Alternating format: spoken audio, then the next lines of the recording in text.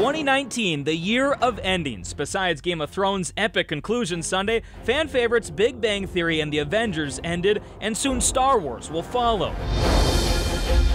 And for diehards, letting go isn't always easy. In fact, they've even got a name for it: finale depression.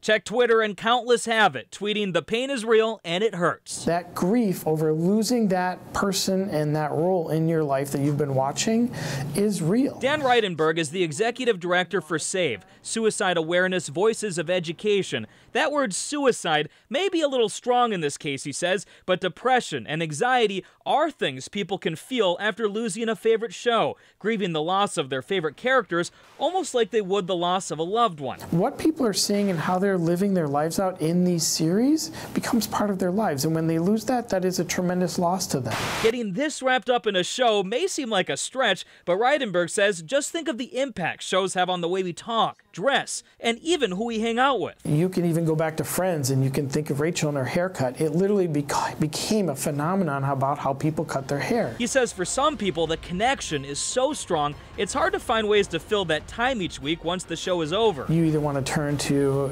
alcohol, or you want to turn to gambling, you want to turn to some other kind of addiction. In those cases, he says it's important for loved ones to get them out of the house, back into the real world. Help them realize that it was a television show, their life is still here, and there's lots they can do with their life. Gordon Severson, KARE 11 News.